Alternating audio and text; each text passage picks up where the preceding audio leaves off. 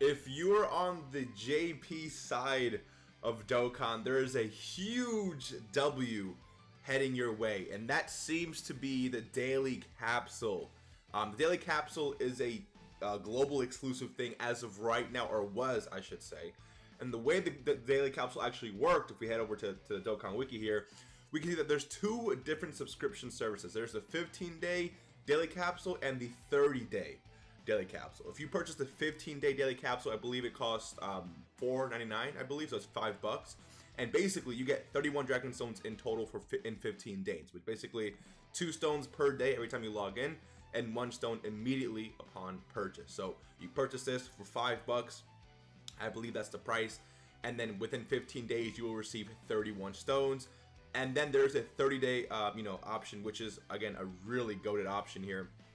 Once you purchase it, you do get 5 stones, and then each day you do get 3 for 30 days, which totals 95 Dragon Stones. And I do think if you're going to spend money on this game, I think daily capsule, you're going to get the most out of your buck, right? Because again, this subscription service is actually $10, right?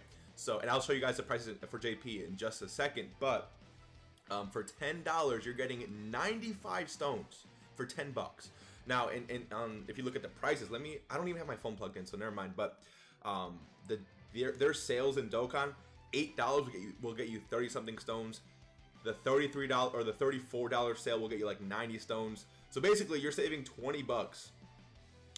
This is the best thing. I think this is one of the, like, if you're gonna ever buy stones ever in Dokkan, this is definitely the way you have to do it, because you're really getting the most for your buck. Now, again, it is time gated, so you're gonna have to wait for those stones, but again, it's definitely worth it. Now, JP is actually getting this right now, and it says you can get 50 stones in 15 days, which is very, very good. There does not seem to be a 30-day option as of right now.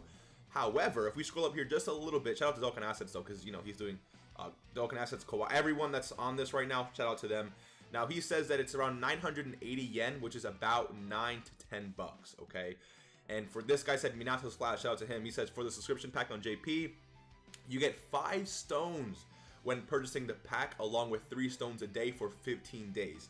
This totals out 50 Dragon Stones. So again, for you JP players, this is huge.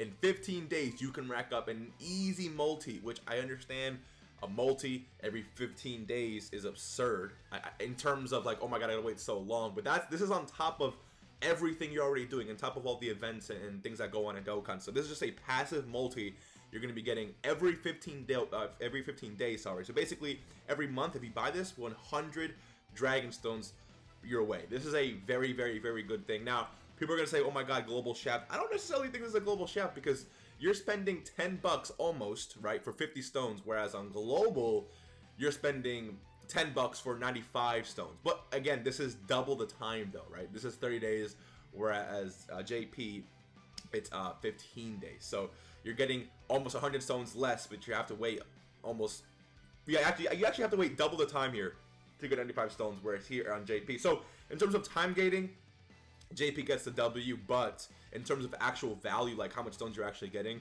I do think global definitely takes a cake here. But remember that, like, this is actually insane, because if we take a look at global's 15-day capsule, this is actually only 31 stones, where theirs is 50.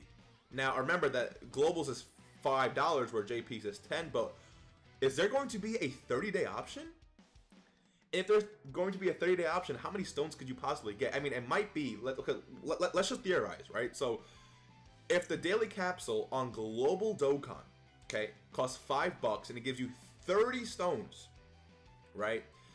And the 30-day capsule gives you almost 100 stones for $10. On JP, this is going to be $10 for 50 stones. I could see, honestly, there being a 30-day option where they give you around 120 stones. That could be a thing. Again, we don't know.